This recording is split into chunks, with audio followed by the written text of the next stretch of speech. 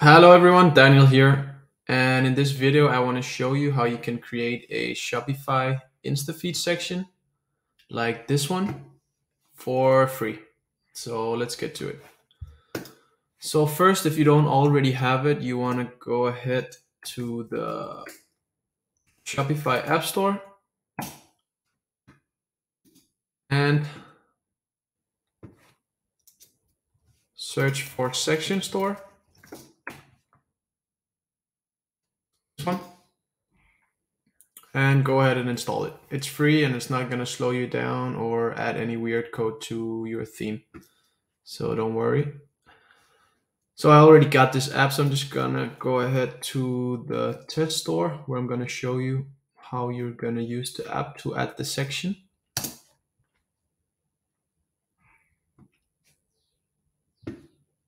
So it's this one. Then go ahead and go into the app.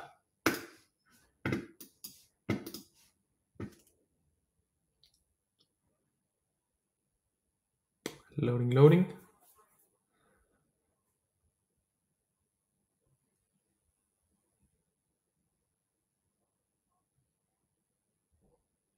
I think my Wi-Fi is a little bit slow today, but let's just wait it out.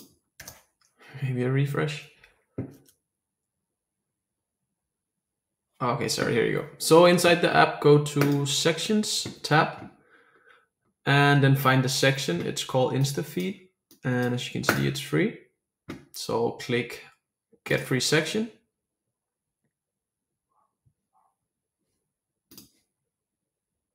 Okay, now it's added to your My Sections here inside of the app, and then you can find the section here, Instafeed, and go to the right side and click Add to Theme, and then add it to a theme that you want to edit or that you want to add it on. So in this case, I just want to add it to my Live Dawn theme. So click this one.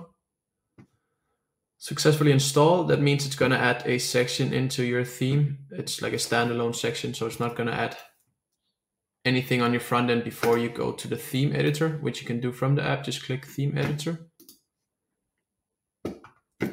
Oh, sorry, that opens a new tab. I'm just going to do it this way. So just go to Online Store and click Customize.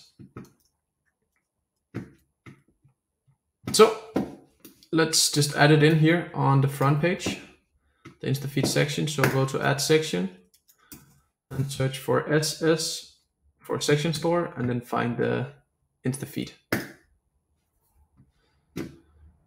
So this is how it looks out of the box. And let me just pause the video and add some images so you can see how it looks after adding image. All right, so this is how it looks after adding images. And in the section itself, there's a lot of options to customize it. Let's just play a little bit around so you get a feeling for what you can do. So here's a white background with black text. And of course you can change the text here, and you can change your handle, and of course add in the link for your handle. You can change the font size, you can change the padding. So you can change the image padding as well, set it to 0. So it's just going to be side by side without any padding. Or you can add back a little padding if you prefer. And on the block level, you can add, of course, the image, and you can add a URL or link to the image. And let's just check how it looks on mobile as well. So you can do like that. And this is how it looks on mobile. Really nice as well. So if you think that it takes up too much real estate on your mobile, like the vertical space, you can actually, I created this feature so you can hide the last X amount of images that you don't want to show. So you can add in the images that you think are most important or that's going to show your brand in the nicest way, and then you can hide the rest however you want, or you can keep them all. That's up to you.